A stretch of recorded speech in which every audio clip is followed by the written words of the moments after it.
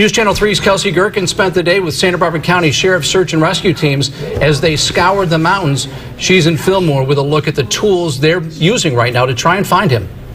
The Arcadia firefighter went missing on Friday night. Today marked the second day of an extensive search to find him.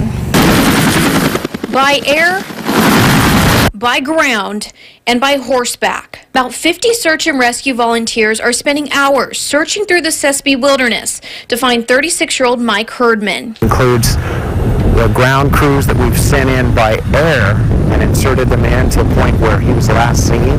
And then we've also sent our mounted unit on horseback to the point where they began their trek and going in from that way in case he backtracks the way they began.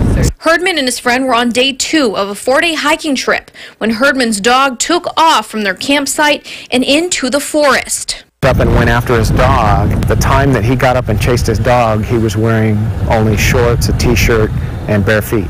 And that's not necessarily good when you're out in the wilderness, and especially at night it does get quite chilly out here. It took Herdman's friend 2 days to hike out of the remote area and call for help. He reported it to us that his friend was missing, and we began a search early yesterday morning. We were out here till nightfall, and then we resumed the search today. The search area spans for miles, so search and rescue crews are literally jumping into this helicopter and then being flown to different areas of this mountain ridge.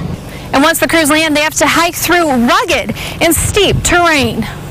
Just a lot of open backcountry area, and people hike and backpack up here all the time. It gets hot in the day, and at night it's getting down in the 40s, so it's chilly. Besides the Sheriff's Department, friends and fellow firefighters of Herdman also joined in the search.